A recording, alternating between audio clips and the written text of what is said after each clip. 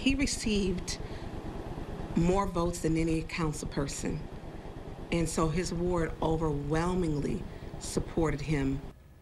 Flint City Council member Tanya Burns speaking on the impact Eric Mays had on his community. Mays died last month, and now City Council is working to fill the seat that he held for more than 10 years. TV5's Lenita Brooks spoke to those living in Mays' first ward about the work he's done for the community and who they would like to see replace him. Lenita?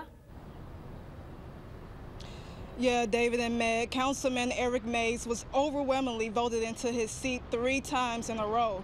Now a small memorial grows at his seat as they look to fill and find his next replacement. What fueled Councilman Mays was showing up every day to fight for the people in the first ward. That gave him his energy. That was his food. That was his life. The road to fill renowned Flint City Councilman Eric Mays' seat has begun after his untimely death last month. Friday, the city announced they will begin accepting applications for first ward council member this week. Anytime the seat is vacant, we're required per the Flint City Charter to make sure within 30 days.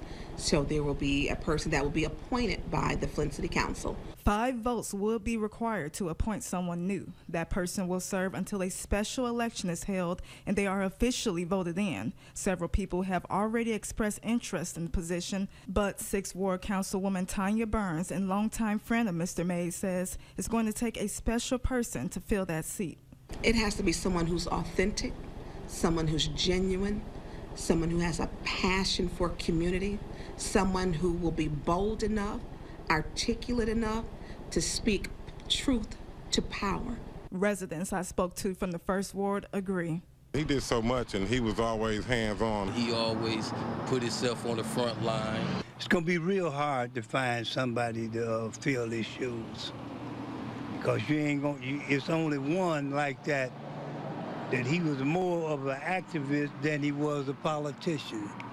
And any cause that went on in the city, Eric was always there.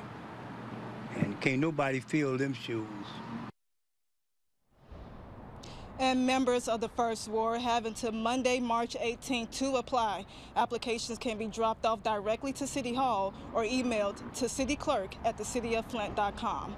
We're live in Flint. Lenita Brooks, WNEM TV5.